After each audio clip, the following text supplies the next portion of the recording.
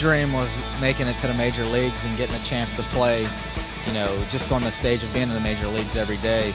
It's been an unbelievable experience, and now getting the chance to go through the playoff experience and make it to the World Series with the Giants here has definitely been, you know, something I'll never forget, and something I feel like I've worked for my whole life. You know, like Sundays, my dad taking me out batting practice when everyone else is, you know, doing other stuff. You know, we're outside hitting, and you know, I really feel like, you know, things like that have gotten me to where I am now to get a chance to play in the World Series. Yeah, in 2000, I was with the LSU Tigers in the national championship game of the World Series, and definitely have some fond memories of being there. And now getting a chance to be in the World Series in the major leagues is definitely an honor, and you know, something as a kid growing up, something I've always dreamed about. And I'm lucky to be able to do, you know, a World Series in college level and also now in the major leagues. A bunch of people that's going to be, you know, between San Francisco and Dallas coming to watch the games. My fiance Ashley will, you know, she's been with me throughout this whole journey, and you know, she's going to be here for this.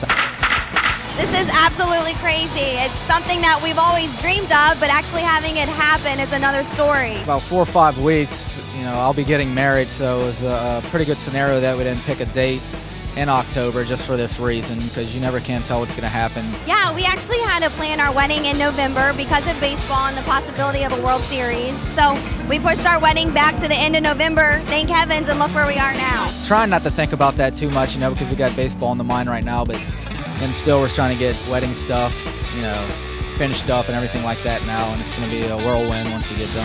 It was a great idea not to have an October wedding. This is unbelievable. I mean, this is an experience of a lifetime, and I'm so proud of him to be able to go through this, and now looking forward to the wedding. Now we can this is the first time I can put all my energy into the wedding. Finally, you know, everything else has kind of been baseball so far, but now it's, you know, we're getting ready for the big day. I'm gonna put him to work. We got invitations to address. Swing, batter, batter, batter. Impress me. You can't leave. Is that all you got? Boom. Robbie knows. Boom.